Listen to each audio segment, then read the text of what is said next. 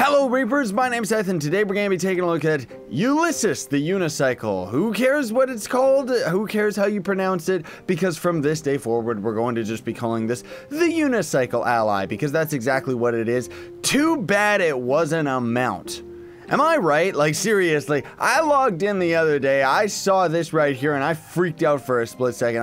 I literally gasped because I thought, oh man, Trove finally just caved in and gave us a funny mount, and it's like, nope, it's an ally. It still is absolutely beautiful though. So the stats on the ally, of course, are not going to end up being anything spectacular. You're going to get 50 mastery from it though, and then you're going to get 3% to your attack speed and 3 movement speed. So obviously you're not going to end up actually rocking this ally. You're just going to be using the style of it, but it's still pretty cool that it is a unicycle, and it's actually like very appropriately sized for most Trove characters. Of course, the Revenant's going to be way too big, but you could see that if our character could hop onto this thing, it would be perfectly sized for the Pirate Captain and the other shorter characters. So it's going to be over in the collectible section here and is kind of expensive as far as an ally is concerned. I wouldn't really say it's super expensive, but seriously, 30,000 flux is a bit steep just for an ally, but I mean, that's pretty much anything you get out of the Chaos Chest these days, right?